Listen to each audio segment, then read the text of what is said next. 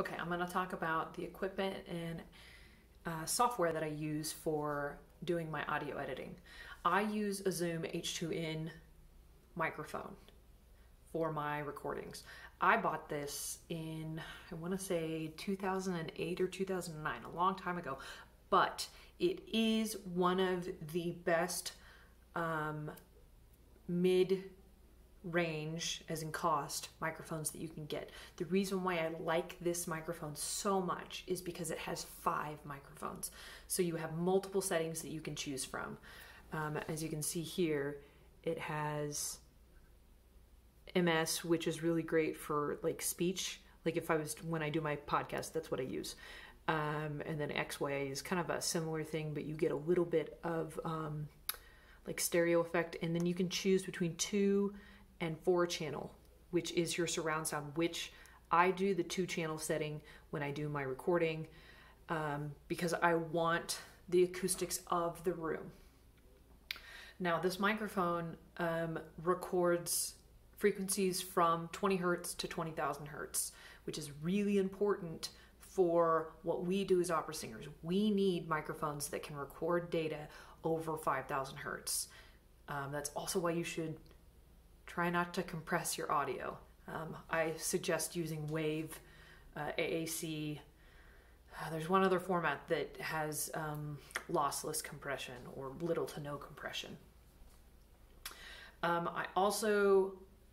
I usually put this in the middle of the room when I record, and it has a little red light at the top that tells you that it's on, 1, but 2, if you are over peaking the microphone or it's too loud, it will flash, and this microphone has a gain setting that you can adjust, which is great. So a lot of times when I set up for recording, I'll do one of my more dramatic or loud phrases, and I'll watch the light and make sure it's not flashing. And if I see it flashing, I'll adjust it and turn it down a little bit, because I do want, right, that wide range of dynamics.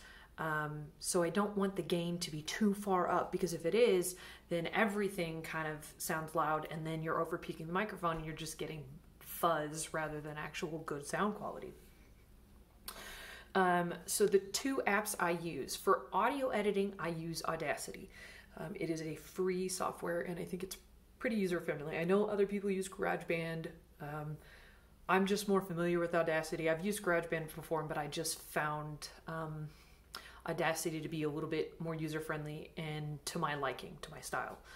And then for video editing, when I want to align my video with my audio, which are recorded at the same time, just on separate devices, I use OpenShot, which is an open source video editing software, and it has everything you need. I know I've seen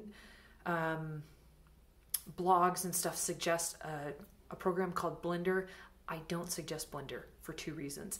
It's a really, really big resource hog on your computer, so it's going to take much longer. And it's also not first designed for video editing. It actually is a 3D modeling program used by graphic designers, video game designers, things like that. It really is not meant for video editing. You can do it, but it won't be as easy and streamlined as using something like OpenShot.